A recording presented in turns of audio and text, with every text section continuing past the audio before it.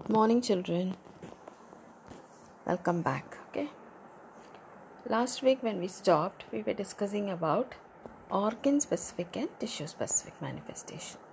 What was that, children? When a microbe enters our body, it will go to a specific organ. It attacks a specific organ and starts to develop there. Yes? If a virus or bacteria, if a germ enters through the mouth, where is it likely to go? It is likely to go into our stomach, and it will cause and affect our digestive system and different parts of digestive system. Okay, if it enters through our nose, it will go to the lungs, and it will damage our lungs, or it may cause symptoms like, what are the symptoms when the lung is affected? Yes, we may have cold, we may have a sore throat, we may have cold, isn't it? We may have extreme cases, we may have pneumonia also. Clear? Like that. Okay? So this is what is called as organ specific and tissue specific manifestation. Okay? Now we also know that which disease is caused by what? Whether it is a virus or bacteria which cause the disease. We know that. Isn't it, children? Right. And why is it very important to know who is the causative organism? Why is it important, children? Because virus is a different not living organism. Not living organism, of course. Bacteria is another living organism. Worms are another group of organism itself. Fungi is another completely different group of organisms. They have their own metabolic pathways. They have their own life cycle, and the modes of reproduction is different in each of these cases. Okay, so the treatment also will vary. That is why it is important to know who causes the disease. When you go to doctors with a kind of disease, will the doctors always prescribe the same kind of medicine for all the diseases? Never. Isn't it? So, virus, they are non-living. They are non-living, and when they enter our body, and they will go and attach to our genome, that is the DNA, or inside the nucleus, and it replicates, it duplicates, it divides along with our chromosomes. That is why, children, there is no treatment for virus diseases. They have no vaccines have been developed for diseases like caused by viruses. Is there a vaccine for AIDS? AIDS is caused by virus, that, isn't it? So there is no vaccine yet to control AIDS. And see, this COVID it's nearly 1 year since the COVID has stuck, and they've not even found a vaccine. Every country is trying to find out one, but they've not been successful. Clear? Because viruses because they're non-living, they don't have a pathway of its own. They use our machinery, whose body it is entering, its machinery it will use to replicate. Okay, that is why it is very difficult to find a medicine or vaccine for viral disease. Whereas bacteria, it's a prokaryote, and it has got a cell wall, right? Okay, and when you go to doctors with the bacterial disease, what do the doctors give you? Yes, they give you, or they prescribe you antibiotics, a course of antibiotics to be taken. Okay, so when you take this medicine, why it is given first? Why this one for bacterial disease alone, the antibiotics are given? If we take antibiotics, it will not affect our cold at all. Nothing will happen to the viruses. Okay, what these medicines, antibiotics do, children, in our body?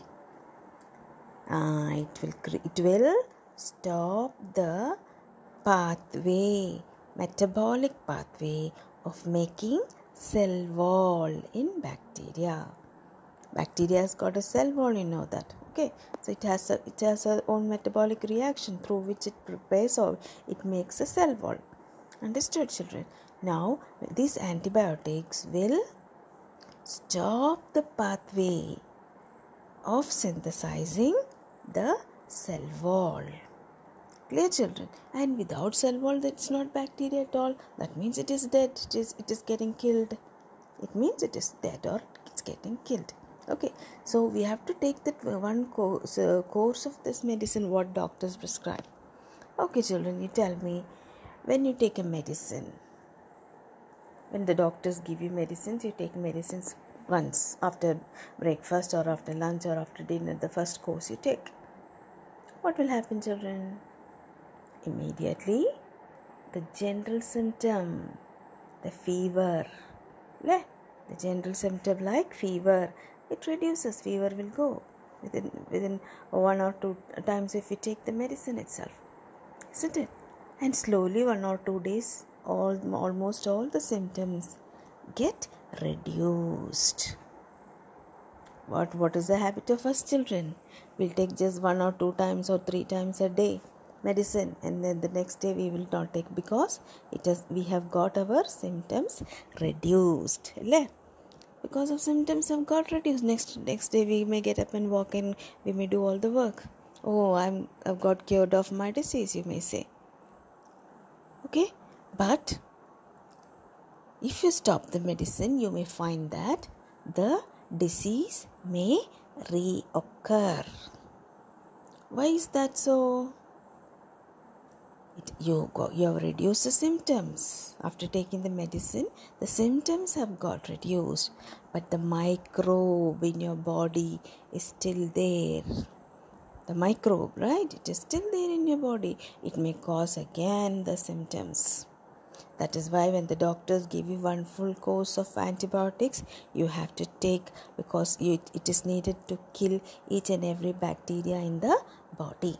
Okay, so the first thing is, now we are talking about children. We have seen the diseases, how it is caused, what kind of symptoms it is causing, everything you have seen, isn't it? Now when you go to doctor, the doctor has analyzed it is caused by virus or it is caused by bacteria. What is the disease you got, whether it is malaria, whether it is dengue, whether it is a COVID, whatever it is.